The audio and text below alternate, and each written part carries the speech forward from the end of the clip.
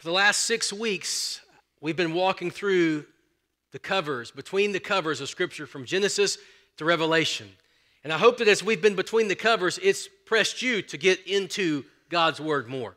Because as we get into God's Word, a beautiful thing happens. God's Word gets into us. And when God's Word gets into us, it changes us. It not only changes our beliefs, but it changes our behavior. It transforms us. God's Word that's living, that's active, that's sharper than any two-edged sword. So over these last 6 weeks, today being the 7th week, we've covered 58 books of the Bible. Some 35 different authors. Now, some of our students, you guys have book reports you have to do. I've been given a book report for this will be 7 weeks now. And I hope that as we've dove into the Word, that not only are there some things that maybe have reminded you of things, maybe some new things you've learned, but I hope that more than just information, I hope there's been a draw, an attraction to God's Word. I hope that you found yourself in some moments thinking, you know what, I'm going to just leave the TV off and I'm going to actually open up and read the Bible. I'm going to read in Philemon. I'm going to read in Nahum. I'm going to read some of these things that maybe I've always just kind of skipped over in my life. I'm going to read it knowing that everything in here has a purpose. There's no filler. There's nothing here just for fluff, that everything in God's Word is practical and useful and life-changing. And so today we come to the final 8 books we'll look at. These 8 books of the New Testament are referred to as general letters. General letters. Now, here's what that means. When we talk about these 8 books being general letters, it means that they're just kind of written to an open audience. They're not written to a specific person, most of them. There's a couple of exceptions, but for the most part, they're not written to a specific person. They're not written even to a specific place.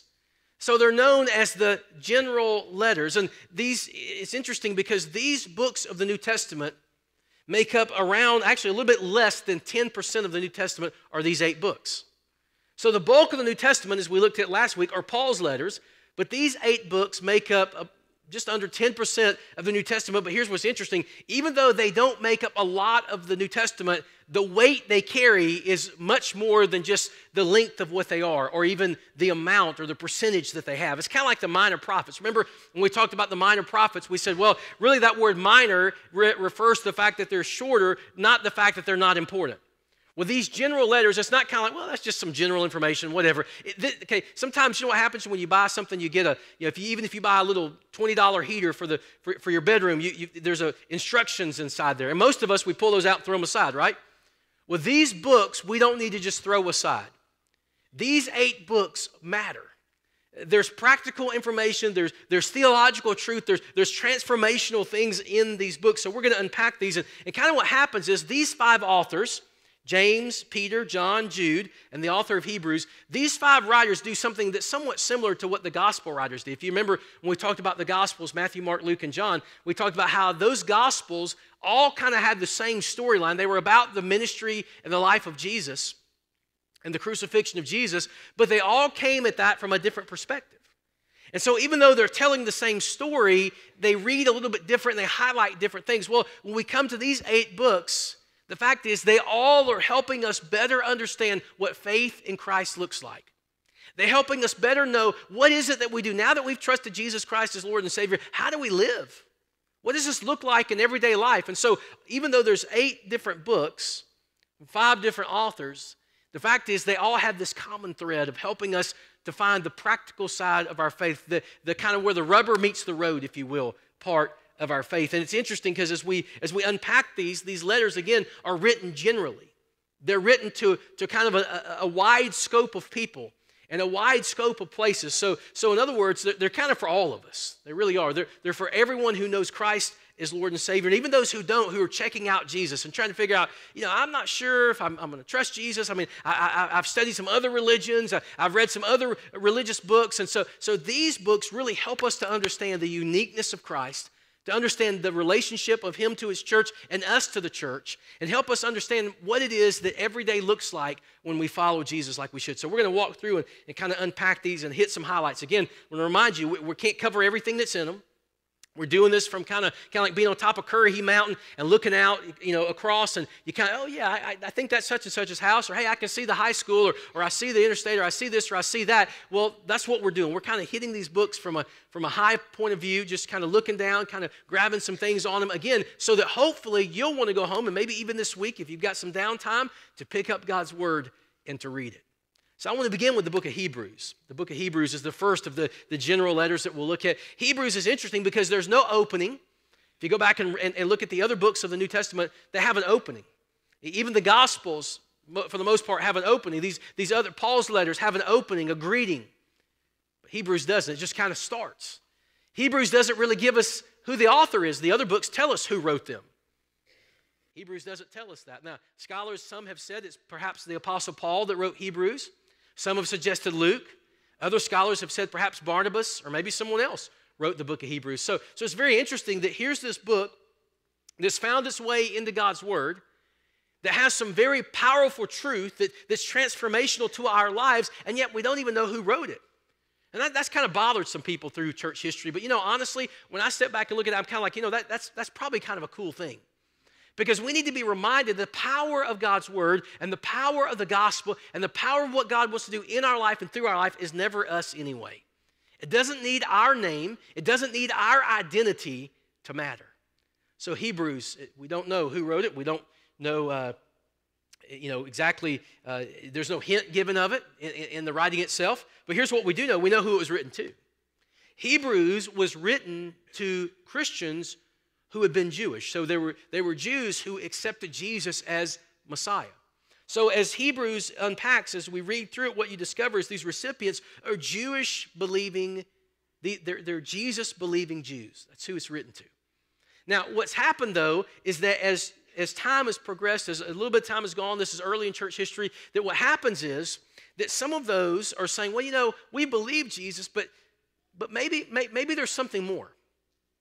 Maybe there's more God has for us. And some of them maybe we're battling with, and it seems like that you see this in some of the other New Testament writings. There were some who said, okay, we accept Jesus as Messiah, but we want to keep some of this old law too. We want to keep some of our Judaism. We want to keep some of our heritage, if you will. And so there were those who were saying, yeah, we got to have kind of both. So they were leaning into this, and the writer of Hebrews is challenging them to keep their commitment to Jesus strong. To keep their commitment to Jesus as primary, as first. Not to say, well, here we have our Jewish heritage and our Jewish culture and traditions, and we're going to just kind of put Jesus in here. And that Jesus is kind of added and kind of like put him in the crock pot with everything else, it'll all be fine. No, the writer of Hebrews helps us understand you can't take Jesus and just add him to whatever else you believe, whether it's as a Jew or whether it's another kind of world religion or your own made up stuff. He says, no, Jesus is distinct. Jesus is unique. As a matter of fact, I want you to jot this down because Hebrews really does this uniquely. Hebrews emphasizes, you ready for this? Hebrews emphasizes Jesus as God's best. That's really what Hebrews is all about. Is the writer of Hebrews is saying, you got to understand, Jesus isn't just good. Jesus isn't even just God's greatness toward us. Jesus is God's best. That Jesus is the best God has to give, he gave in Jesus. The relationship we have, the truth that we have, the model, the example of life that we have, that Jesus is absolutely God's best, that Jesus completes what God started in the Old Testament. If you remember when we walked through the Old Testament, we talked about how all those different pieces of the Old Testament all pointed to something in the future, actually to someone in the future, and that's Jesus. And so Jesus doesn't come to erase and to throw away the old covenant. Jesus comes to complete it and to bring a new covenant. And that Jesus, what he brings, is not just a completion, it's better than the old. Now, some get uncomfortable with that, but that's exactly what Hebrews is all about. Is that Jesus is God's best. That the new covenant that Jesus brings is absolutely better than the old covenant. As a matter of fact, this is interesting. The word better shows up some 10 times in the book of Hebrews, where the writer of Hebrews is saying, hey, you know what? The old covenant was great. This is better. The old way, yeah, I know that was special, and I know it was, but this is even better. So the writer of Hebrews is helping us understand that Jesus is God's best. Let me give you a couple of verses you can jot down. Hebrews chapter 7, verse number 22. It says, because of this oath, Jesus has become the guarantee of a better covenant. Isn't that interesting? Jesus is God's guarantee of a better covenant. Not just a completed covenant, not just a different covenant, not an equal covenant, a better covenant, a better relationship, a better way, a better process. Why? Because all of the Old Testament points to Jesus. And the New Testament helps us understand that Jesus is God's best, that God didn't hold anything back. He didn't say, well, I'm going to give you most of my best. I'm going to give you the majority of my best, but I'm going to hold something back and give you a little bit something. He gave us all he had to give. He gave in Jesus. His absolute best he gave in Jesus. And then we come to Hebrews chapter number 8, and here's what he says in verse 6. He says, the ministry Jesus has received is as superior to theirs as the covenant of which he is mediator is superior to the old one. It's founded on even better promises. So the writer of Hebrews is helping these Jews who have believed in Jesus, but maybe who are struggling, who are not standing firm on their faith, who are saying, well, you know, it's good, but we still have the old, and the old is good. And matter of fact, the old is great. Matter of fact, there's some things we like better in the old than we like in the new. And he says, oh, whoa. Jesus not only brings a new covenant and a new promise and a new relationship, but even better promise, an even better covenant, an even better relationship. Jesus is God's best. Now listen to me, church. The writer of Hebrews might as well have written this today. Because we live in a culture that wants to say, hey, if y'all want to believe in Jesus, that's great, but we're going to believe in Buddha, or we're going to believe in Muhammad, or we're going to believe in our own stuff, or we're going to believe in science. And it's all equal, and we all throw it in. And if there is a God, he's okay that we just kind of make a crock pot stew of religion and of faith. And as long as we're sincere, it's all fine. Well, can I help you with that? There's a Greek word for that, and it's wrong. Wrong. There's a Greek word that says baloney. That's just not true. That Jesus is God's best. There's not something else that God's going to give us later that's better than Jesus. There's not a better way. There's not a better place. There's not a better plan. That Jesus is God's absolute best that he gives us. In church this morning, we need to know that we live in a time that wants to say Jesus is good, but there's something better. Or Jesus may be better, and there's something equally as better, equally as good, equally as great. And the reality is there's not. All the other religions of the world are empty promises. There is no better promise in them. There is no promise in them. There is no hope in them. There is no life in them. The writer of Hebrews wants us to hold firm and stand firm. And here's what's interesting. Jesus as God's best changes some things. It's not only what we believe, but it's even how we behave. Because the writer of Hebrews then talks in chapter 10 about how we're not to forsake the coming together of ourselves as some are in the habit of doing. In other words, because Jesus is God's best in my personal life, Jesus is God's best in my personal life makes me want to be with other believers who have accepted God's best, and that together we serve and we honor and we extend God's best. We expand God's kingdom. We push back the darkness together. You see it? So when someone says, well, I believe Jesus is God's best, but I'm going to take Jesus over here, and he's just going to be mine, and me and Jesus are going to have some time, and I don't need the church, and I don't need small groups, and I don't need other people in my life, and I don't need to share prayer requests. It's just me and God one-on-one. Well, then you're discounting, you're disrupting God's best. Because Jesus as God's best calls us into relationship not only with him, but with one another. And the writer of Hebrews emphasizes that it's not a solo thing. It's a solo commitment to Christ. But once we make that commitment, we're part of the family of God. We're part of the church. And Jesus is the head of that church. He's not just a good idea. He's God's best idea.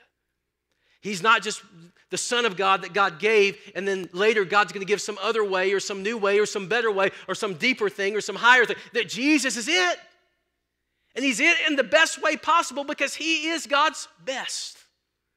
So Hebrews emphasizes Jesus is God's best. Then we come to the book of James. Hebrews, James. The book of James is interesting. James was the brother of Jesus. But James didn't really become, we don't see James, and we don't see his faith become personal. We don't see him leading in the church. He became a leader in the Jerusalem church, but it was after the resurrection. It's kind of like this. I think James may be one of those brothers that was like, trying to sort this whole thing out. He's okay, let me get this right. So what you guys are telling me, and Jesus, what you're saying is you're like God in the flesh? Like you, my punk brother that sometimes got him on, you're God in the flesh? I don't know about all that. Well, after Jesus died on the cross, was buried, and rose again, guess what? He knew all about that. He's like, yep, missed that one. And so James becomes a follower of Jesus, and James becomes recognized as a leader in the Jerusalem church. And here's what James is known for. He's known for his wisdom, and he's known for his advice, his practical advice. So James is very interesting in his writing. He kind of uses those two perspectives and those two things. That James, as he writes, helps us to understand the significance of the resurrection and the fact that it changes us.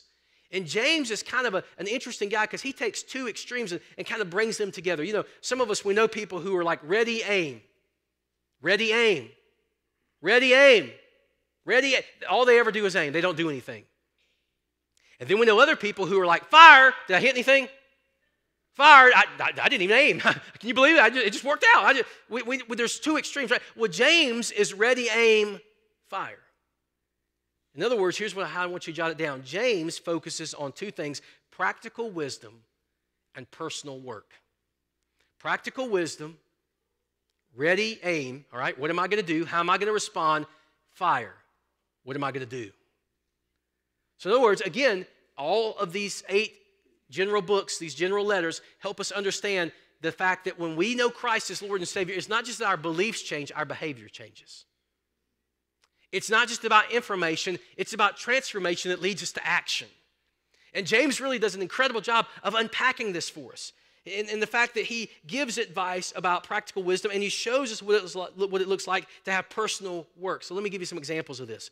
James encourages us as believers with everyday realities. In other words, what James does is he takes the reality of following Christ and Jesus' death, burial, and resurrection, and that I give my life to Christ, the Spirit of God comes to live within me, and that now I'm Christ's hands and feet. And it goes from this idea, it goes from this thing we talk about at church to, okay, so now what? James is an action guy. So, okay, yeah, I got it. So now what? So what am I supposed to do? So now what? Well, he answers this. Let me just give you a couple of examples. In James chapter 1, verses 2 and 3, he talks about trials as opportunities for spiritual growth. James says, listen, when trials come, don't be like, oh no, what am I going to do? This is so bad. He said, look at the bad as, hey, you know what? It's an opportunity for me to show my faith is in God, not my circumstances. This is an opportunity for me to remind myself and to show others that my confidence is not in me and in what I know and what I can do. It's in the Lord and who He is and what He can do. In that same chapter, chapter number 1, down toward the end, verse 27 of James 1, he talks about helping the needy. So in other words, James says, you know, it's one thing to have a faith in your heart and a faith in your head, but what does it do? It should affect our hands. Are we helping those who are less fortunate? Are we showing the grace of God, the mercy of God? James chapter 2, verse 1, avoid favorites. Some of us have been in churches where they needed to read that text and practice that, where there were favorites, and it was obvious who the favorites were. James says, you know what? That's not only a bad idea, that's a destructive idea. When the body of Christ begins to have favorites, whether because of influence or because of money or because of friendship, that there are favorites and that those favorites can get in the way of God's favor, of what God wants to do, of God's purposes in and through us and in and through our lives. Chapter 3, some of us are familiar with, he deals with the tongue. Very practical wisdom about the tongue. He says, listen, you know what? That little thing in your mouth, those words that you speak, James knew better. James never would have believed the little nursery rhyme that says, sticks and stones may break my bones, but names can never hurt me. James would have said, you've lost your mind. Names hurt. Bad statements, negative things toward us. We remember those more than we remember the good stuff that's said. So he talks about the power of the tongue. And he talks about how the tongue can start a wildfire. We can see that on the news right now, how these fires just engulf, homes that are just nothing left. Forests where there's nothing, roads where the asphalt has melted and it's almost this fire. He says that's what happens, the tongue, just that little word. Well, I'm just going to speak my mind. I just say what comes to mind. Do us all a favor. Do yourself a favor. Don't do that. That's not good. Well, they know how I am. They know how to. No. James says we're to guard it. We're to control it. Control the tongue. And then chapter 5, he talks about praying for each other. Very practical wisdom. The kind of so what? So, all right, so now what? But James not only deals with this practical wisdom, he also talks about personal work. Now understand, James does not discount what Paul says about salvation through faith alone. We talked about that last week. That salvation is not of what we do. We don't do enough where God goes, oh man, tell you what, that's pretty good right there. I think I'll put you on my team. Now, listen, God did for us what we could never do for ourselves. To give us what we don't deserve, His grace and His mercy. But James takes a step further and says, and when we've received that mercy, and when we've received that grace, and when we've been redeemed, and when we've been born again, guess what? We're not going to want to say, well, I'm just going to sit this one out. We're not going to want to say, well, hey, I'm just tapping out. I'm just going to be right over here. I don't want to miss anything. That because of Christ in us, we will have the passion of Christ. And Jesus said he came to seek and save that which is lost. Jesus is the one who went to the woman at the well. Jesus is the one who stepped in when the woman was about to be stoned to death, who was caught in adultery. Jesus is the one who said to the fisherman, follow me and I'll make you fishermen. Jesus is the one who went to Matthew, the tax collector, and said, get out of there, quit collecting taxes. Let's go give away grace. And so it makes sense that James would say, hey, this practical wisdom connects back with our personal work, with what we do. Matter of fact, James chapter 2, listen to what it says, verses 14 to 17. What good is it, my brothers, if a man claims to have faith but has no deeds? Can such faith save him? Suppose a brother or sister is without clothes and without daily food, and someone says to him, go, I wish you well, keep warm, be well fed, but does nothing about his physical needs. What good is it? In the same way, faith by itself, if it is not accompanied by action, is dead. Isn't that interesting? So James is saying, show me your heart of faith, and I'll show you your hands that are in action. He says, the fact is, anyone who says, I know Christ, and Jesus has changed my life, and I'm a follower of Christ, and the resurrected power of Jesus is in me, but I can just kind of sit out and be in the shadows, and I'm not worried about anybody else, and I'm not sharing the gospel with anybody, and I'm not worried about those who are poor, and I'm not worried about those who are spiritually poor, and I'm not worried about those who are being cast aside, and I'm not worried about those who are being, that I'm fine with it all. James says, I'm not sure you know the Jesus I know. Because the Jesus I know changes not only my beliefs, but my behavior. That Jesus affects not only my heart, but my hands. He affects not only the confidence in my spirit, but he even will get into my checkbook and how I spend my resources and how I use my time when Jesus comes into our life. See, James, practical wisdom, personal work. See, sometimes we struggle with this whole idea of works, and we go too far one way or the other. We either act like, well, we got to do all this to help God out and impress God, or we go the other way, so well, I don't have to do anything. You may not have to do anything, but you want to. You want to serve the Lord. You want to be part of lives being changed. You want to be in on the God stuff that's happening. You can't help but sometimes talk to someone, and even when you think, I probably shouldn't talk to them, I probably should just stay out of this, I can't. Just like Jesus couldn't stay in heaven and say, you know what, they've messed it up, oh well, hate it for you guys. He left heaven, he emptied himself of his glory, Philippians 2 says. So Hebrews, Jesus is God's best. James helps us to see practical wisdom and personal work. Then we come to 1 and 2 Peter.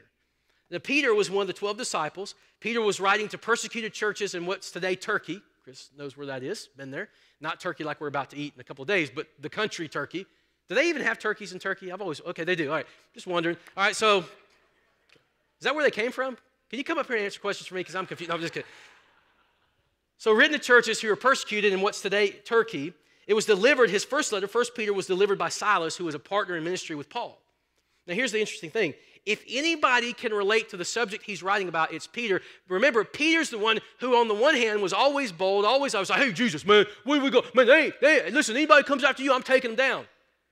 All these other knuckleheads may deny you, I'll never deny you.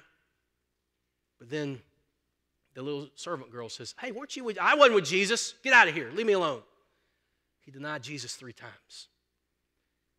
Peter knew what it went from being the guy that was like, man, all these people, come on, people need to get serious. They need to get on with this. To being the guy who was coward and ashamed, and to then being the one who was restored by Jesus. And Jesus said, if you love me, feed my sheep.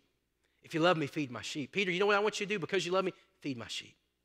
And even though Peter didn't feel worthy to do that, God called him, Jesus called him to feed his sheep. But Peter knew what it was like to suffer. So 1 and 2 Peter really deal with this issue of suffering. Of suffering. 1 and 2 Peter encourage us as believers in our suffering. Now again, think about it. Peter's writing this. He suffered when he denied Jesus, and that was his own choice. But Peter also knew what it was like to suffer because he preached Jesus. So, in other words, the kind of suffering that Peter addresses in 1st and 2nd Peter is two kinds of suffering. One is suffering from without, circumstances, people, situations, others. And then the second is suffering from within. The difficulties we bring to our own self, how we let our doubts start to drive our life, and how we let our fear overcome our faith. So let me give you a couple of examples here. 1st and 2nd Peter, in 1 Peter chapter 4, talking about suffering from without. Here's what he says. He says, dear friends, beginning in verse number 12, dear friends, do not be surprised at the painful trial you are suffering. Listen to what he says, as though something strange were happening to you.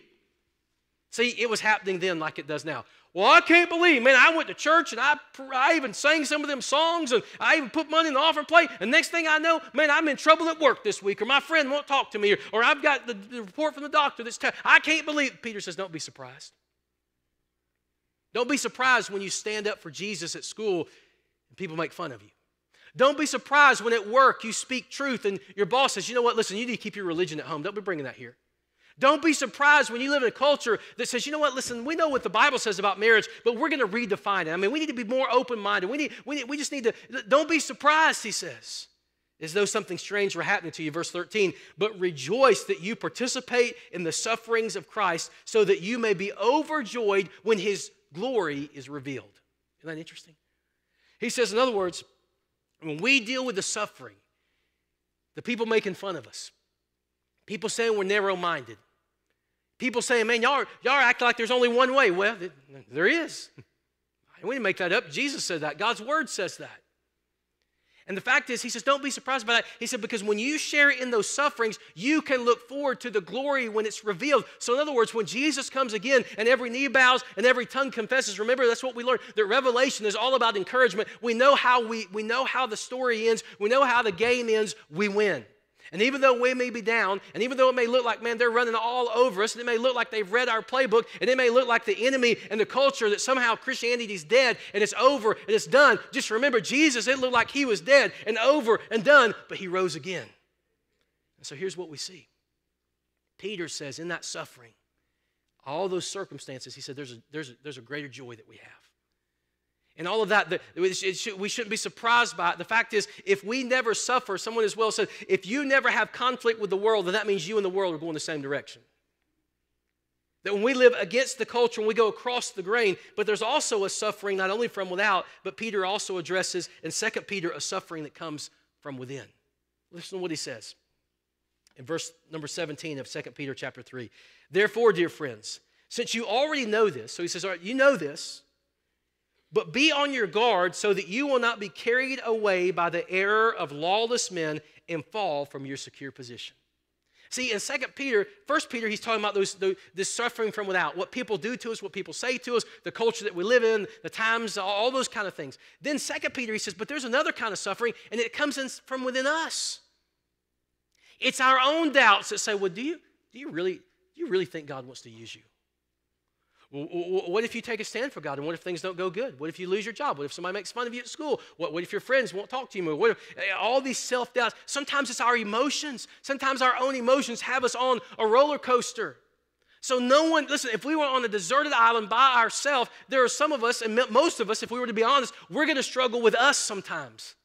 With our thoughts, with our doubts, with our attitudes, with our past that the enemy brings up constantly. Don't you think that Peter knew what it's like to have the enemy say, Peter, who are you to be telling the church what to do? Who are you to be talking about facing the having power and having strength and suffering? Who are you to do that when you denied Jesus and when you denied him not only once, not only twice, but three? Who are you? Do you see it? Same thing happens to us, doesn't it? We'll find ourselves doubting. We find ourselves uncertain. We find ourselves doubting what we know. He says there, you know this, but be on your guard. Church, can I tell you, we know what God's word says on the big things, but yet, if we're not careful, if we don't guard them, they get away from us. We know what God's word says about salvation. It's found in no one else. There's no other name under heaven given among men by which we must be saved except the name of Jesus. We know that Jesus said, I am the way, I am the truth, I am the life. No one comes to the Father but through me. We know the Bible says there's only one kind of marriage, and it wasn't the government's idea or the church idea. It was God's idea. It's a marriage between a man and a woman for life. But yet, we can easily step back and start saying, well, yeah, but I don't know. Things have changed, and times have changed, and people have changed. And you're right. But yet at the same time, in all of that doubt, we've got to hold to what we know. Let it be an anchor to our soul. Listen to what he says, so that we will not fall from our secure position. Now here's what's interesting. In 2 Peter, the suffering is connected to another thing. Not only is it from without and within, but there's this within and without that happen at the same time to do with the return of Christ. Because see, in Peter's day, as he's coming, 2 Peter, he's toward the end of his life. He's writing from a Roman prison cell. He knows that he's about to die. And he knows his question is what the question of the church has been, and what Paul addresses in Thessalonians even, where the whole issue is, I thought Jesus was coming again. Where's he at? I mean, things have gotten bad. Why hasn't Jesus come? Things have gotten even worse. Why hasn't Jesus come? Does God not know what's going on around here? It's time for Jesus to come. I mean, I'm looking at the prophecies. They're being fulfilled. I'm looking at this, and this person, listen, from the time even of the early church, they expected in their lifetime Jesus to come. And you know what? That's our blessed hope. But here's what Peter does. Peter does something very interesting. He answers the question, why does God delay? Why didn't, when the church started facing persecution in the book of Acts, why didn't Jesus come? When the church has been planted all over the world and people have heard and things were getting worse and Christians were being murdered, why didn't Jesus come? Around the world today, in the 1960s, people thought Jesus was coming. Y2K, Jesus is coming. 2003, Jesus is coming. Why in our life? Why does God delay? Doesn't he know how bad things are? Why doesn't Jesus come? And Peter answers that. Listen to this. 2 Peter chapter 3, verse 9, the Lord is not slow in keeping his promises, as some count slowness. He goes on to say, but rather he is patient with you, not wanting anyone to perish, but everyone to come to repentance. So in other words, this suffering from without, this suffering from within, and even tied back to this false teaching that was going on in Peter's day, where there were those who were saying, hey, look, Jesus died, was buried, and rose again. You say, but you say he's coming again. He ain't done it yet. So can we really trust his death, burial, and resurrection? He hasn't come yet. He didn't come in the first generation. He hasn't come in the second generation. It's thousands of years. Why hasn't he come? The answer is this. God's delay is because of grace. God's delay is because of mercy. So the next time you're sharing with someone and they say, well, I tell you what, I'm just having why hasn't Jesus come? Well, buddy, can I be real honest with you? It's because of this conversation we're having right now. That God doesn't want to come now, because if he comes, you'll be forever separated from him. Why doesn't Jesus? It's an expression of grace and of mercy. Do you see it? And Peter knew the church was suffering from within and from without. There are those outside the church. Oh, well, y'all are teaching Jesus. Well, Jesus hadn't come. I don't believe it. See, where's he at? And then inside their own hearts, they're going, yeah, why hasn't he come? Things are bad. Man, we got sickness, and we got death, and we've got persecution, and we've got false teaching. And why doesn't Jesus come? We may feel that way today. And church, let me remind us, it's that every day that Jesus doesn't come is a day that he's giving us to witness for him. It's a day he's giving us to share the gospel with men, women, boys, and girls. He's giving us a delay of his grace, a delay through his grace, so that people can respond to his grace, so there can be a delay of his judgment, which is the most gracious thing he could ever do. Peter addresses this. Peter helping us understand how to be encouraged in suffering both without and within. James helping us know wisdom for everyday life and personal work. Hebrews, Jesus is God's best. 1st, 2nd, and 3rd John. 1st, 2nd, and 3rd John are interesting. They're all written by John. They're kind of to the point. It's like, John is not being flowery. He's just like, okay, boom, here's the deal. 1st, 2nd, 3rd John address the heresy. Here's the common theme through all of those. They address the heresy that Jesus was only spirit and not man. That same heresy we can hear today. And it goes one of two ways. Either people say, well, Jesus wasn't God. He was just man. He was a good teacher. He had some good things to say. We should learn about him. We should listen to him. We should love like him. But he's not God. Or it goes the other extreme. Well, he was God, but he couldn't have been man, because if he was God, why would he be sinful man? And he wasn't really a man, and he may look like he died on the cross, but he didn't really die. He wasn't really born of a virgin, because he wasn't really born because he's like just spirit. He just looked like a man, and it's just chaos is what it creates. And John was dealing with this even then. And John knew that in our finite mind, we want to understand. And he knew that to understand that Jesus was completely man and completely God is hard for us to wrap our minds around. It's hard for us to understand. And so here's what he does. He makes it very clear how to know if a spirit is of the Lord, how to know truth, and how truth is highlighted, exclamationed, and circled by God. Here's 1 John chapter 4, verses 2 and 3. This is how you can recognize the Spirit of God.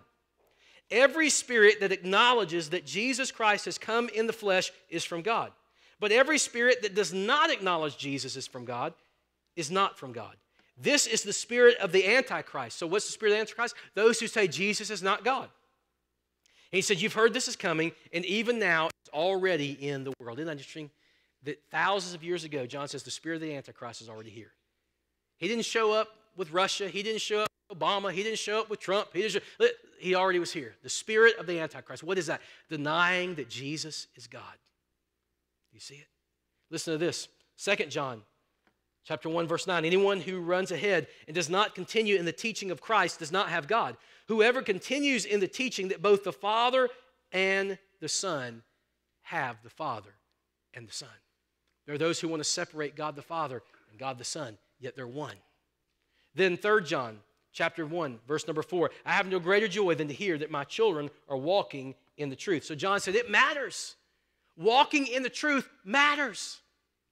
That Jesus is all that Scripture says He is. He is God. He is man. He is the Lamb of God. He is the Holy One. He's the only one who could do for us what He did. He's the only one that gives salvation. He's the only one that gives mercy. He's the only one that gives forgiveness. He's the only one that gives life. He's the only way. He's the only truth. He's the only life. He's the only one under heaven by which we must be saved. Only Jesus. Because He's God's best. Remember, we've already saw that in Hebrews. And when we understand God's best, we want God's best for others. James shows us that. And then 1 and 2 Peter, that when we talk about the best, some say, oh, you can't say best. Everybody gets a trophy. Every religion's okay as long as you're sincere and you help people and do the best you can. God understands. No, He doesn't. God understands. He gave His Son, His one and only Son, that He is the only way, and it's a narrow way, but that whoever calls on His name will be saved. Wow. And then finally, we come to Jude. A little small book right before Revelation. Jude was another brother of Jesus. I don't know if you knew that. James was a brother of Jesus who wrote James, and Jude was a brother of Jesus. And Jude challenges believers, and I want you to jot this down.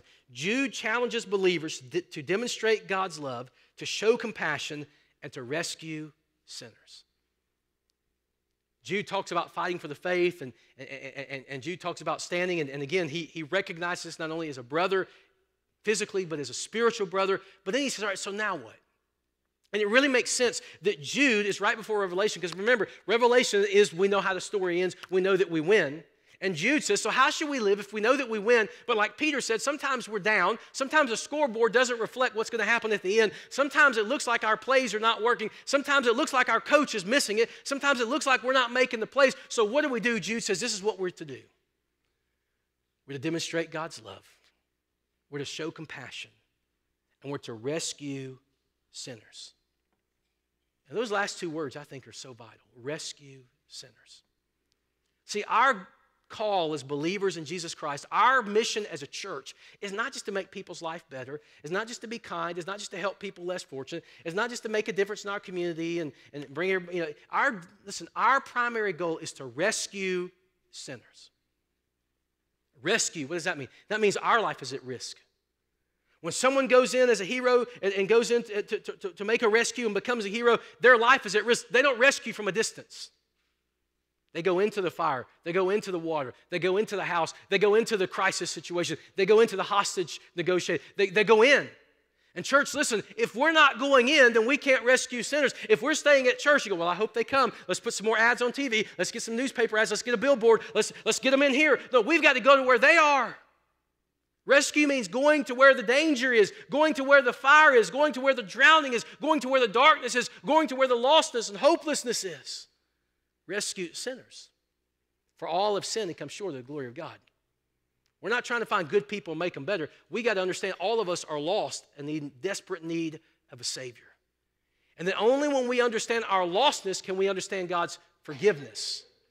And only when we understand our separation can we understand the salvation. Do you see it? So let me just close by reading Jude chapter 1, verses 2 and 3. He says, be merciful to those who doubt. Isn't that interesting? He doesn't say to the doubters, come on, get over it. What's wrong with you? You ought to know better than that, man. See, you should have showed up to Sunday school more and you wouldn't doubt. So, no, he says, be merciful. Be merciful to those who doubt. Verse 23, save others by snatching them from the fire. To others show mercy mixed with fear, hating even the clothing stained by corrupted flesh. In other words, again, Jude challenging us to demonstrate God's love, to show compassion, and to rescue sinners. So as we come to the end of this series, and we've been between the covers, here's the question. Is the truth found between the covers? Is the Jesus found between the covers? Is this truth and this Jesus in your heart? See, some of us are going to miss heaven by about 18 inches, the distance from our head to our heart. There's some things we know, but we don't believe. There are some things we've read, and we maybe kind of understand, but we've not acted on. You see, God didn't give us His Word just for information. He gave it for transformation, for salvation, to reveal Himself to us and reveal ourselves to ourselves so that we will know our desperate need for Him. So I ask you this morning, if you've never trusted Christ, why not today let this be your day of salvation? Why not today let the Spirit of God do the greatest rescue ever and rescue you from yourself, from your sin, from your separation from God? That whoever calls on the name of the Lord will be saved. And today, that can be you. There's some here, we know Christ is Lord and Savior, but we've not been between the covers. Man, we've not read God's Word, and I hope that God has sparked a new desire in us, a new attraction, a new drawing, a new hunger and thirst for His Word. Hebrews is where it also says God's Word's living and active, sharper than a two-edged sword that cuts to the core of who we are. And why? So that it can bring healing and hope. When a surgeon cuts open someone and goes into their heart or goes into another organ, he doesn't go there to bring death. He goes there to try to bring life. And that's what God's Word does. It cuts in so it can bring life and bring hope to us. There's some of us, we know Christ is Lord and Savior, but we've never been baptized by immersion. Jesus was baptized. All Gospels make that clear. The book of Acts shows that baptism is the outward expression of being a follower of Jesus. It's the wedding ring. It's the uniform of a Jesus follower. There's some of us, we need to get connected to the church. Maybe you're here, but you're not connected here. Maybe you're not in a small group. Maybe you're not consistent. Maybe you're not a member. And you need to connect and be all in with what God's doing, not because of us, but because of who He is.